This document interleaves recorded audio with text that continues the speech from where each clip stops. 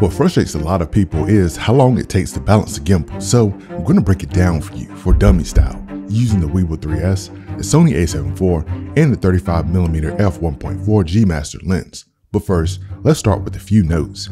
Ensure your battery and memory card are inside the camera and the lens cap is removed because we don't want the balance thrown off. Also, this guide is going to have the quick release plate, camera backing base, and lens support already installed because that's not where people struggle during the setup. The Weebill 3S has a lock switch at all 3 axes. Let's start with the tilt axis unlocked and keep the pan and roll axis locked until further notice. Now, because I believe in showing and telling, this is what the Sony a7 IV looks like when completely balanced on the tilt axis, horizontally and vertically. Notice that it doesn't fall forward or backward when I position it horizontally. And when I position it vertically, it also doesn't fall backward or forward. And lastly, no matter where I position the camera, it stays in place. Now, we must have the tilt axis unlocked before we balance the Sony a7 IV. Do this with the tilt axis lock switch. We must also unlock the quick release plate latch to move the camera forward or backward. To make balancing your camera easier on yourself, make micro adjustments instead of significant sliding adjustments when pushing the camera forward or backward. That will prevent you from overcorrecting and save you some time. Now, here's an important tip. When balancing on the tilt axis, observe the camera from the side profile to ensure the lens looks horizontally level, because if you balance the camera from behind, you don't get a full view of the lens because the camera body blocks it. As a result, you may think you balanced the camera horizontally, but then discover the lens is leaning forward from the side profile point of view. So again, your best bet is to balance the camera from the side view instead of behind the camera. Now, after finding the balance position, notice how I push the quick release plate latch into the lock position. When balancing vertically on the tilt axis, use the level mount lock screw to loosen and tighten things.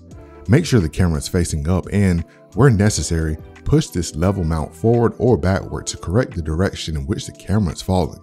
Again, focus on making micro adjustments. So, if the camera looks almost balanced but not quite there yet, know that you need to make tiny adjustments in the opposite direction.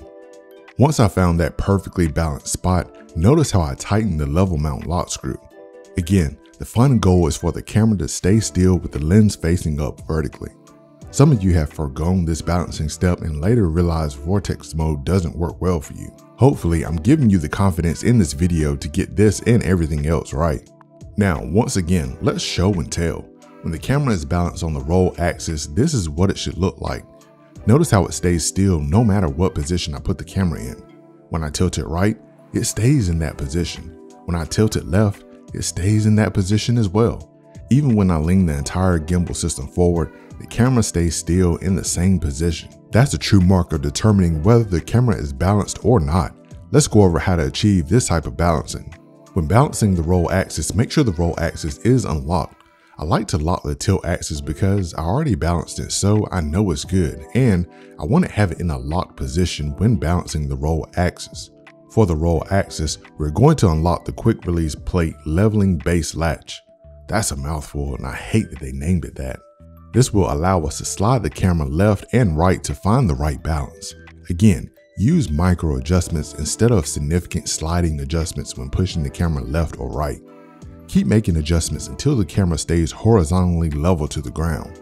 This means you should ensure the camera is not leaning left or right. If balanced correctly, it should look exactly like I described in the previous section. Now, give yourself a pat on the back, and let's tighten this latch up and move on to the pan axis. When the camera is balanced on the pan axis, this is what it should look like. Notice how when I push the gimbal system forward, the camera stays still. It doesn't swing to the left or to the right. And notice how I can put the camera in different positions and it will stay there. Even if I pick the Weebill up, position it horizontally against my stomach, and move the camera in different directions, notice how the camera stays still and doesn't move. This is how you know the camera is balanced well on the pan axis.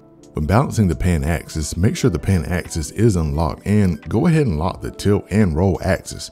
Then make sure to loosen the pan axis latch. Realize that we're sliding this axis in and out until we find the right balance. I like to make micro adjustments by leaning the gimbal system forward until I find the spot where it stops swinging wildly. In my opinion, the pan axis is the most sensitive axis to balance because It only takes the smallest adjustments to either get the balance right or wrong. So I can totally see how someone would get pissed off and give up on the pan axis and think you can operate the gimbal without it. Don't be that guy or girl. Hey, Editor Watts here. Enjoyed this extended look at what balance looks like on the pan axis. If you like to read instructions instead of watching a video, I got you. Check out my blog post that instructs you on how to balance a camera using the Weebill 3S. And if you're looking for safe places to buy the gimbal, check out the links in the description.